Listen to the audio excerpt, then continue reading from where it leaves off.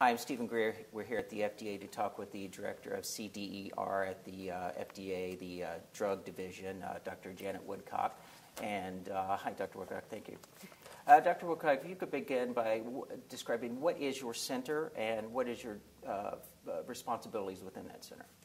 Well, the Center for Drugs has about 3,100 people in it, and mostly they're scientists, physicians, pharmacists, nurses, other healthcare professionals.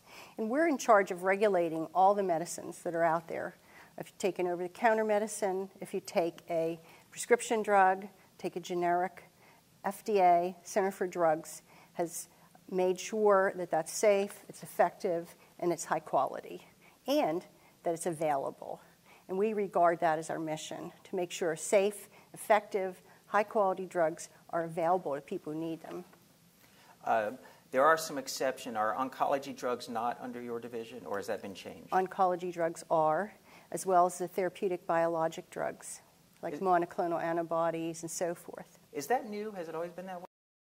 Changed about 6 years ago, perhaps. Oh, interesting. All right. So the first question is, safety has been increased, I believe, in priority, it'd be fair to say, since the 2007 FDAAA or FDAA and the new regime of the FDA.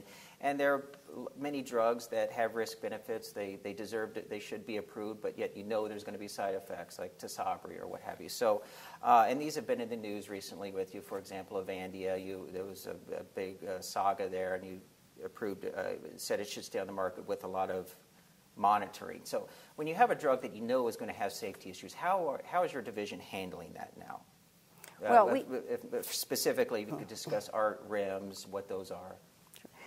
FDA got new authorities under the Amendments Act of 2007, and among those were safety authorities. So for the first time, FDA can require restrictions on a drug under the law before the drug is approved, and these are called REMS.